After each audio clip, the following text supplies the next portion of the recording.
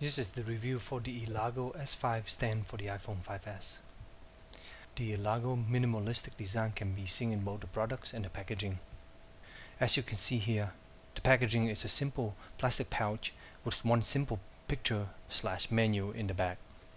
The simple and elegant S5 stand is made out of one piece of lightweight aluminum. This has its up and down sides, and I will go into it a little bit further later. The stand can be used on either side. On the normal Elago lower side, it has a more upright angle, while the other side has a wider angle, which is designed for phone with cases. Using the sides without a case would result in your phone sitting a little bit more slanted angle. Because of the lightweight aluminum design, the stand doesn't stay in place very well if you're pressing on the screen of your phone. When using the wider side for the iPhone case, you can easily tip over with just a light touch on the screen. Having a small rubber feet or felted padding will definitely help these issues. Your iPhone can also be used in landscape mode, which provides a more stable hold in general.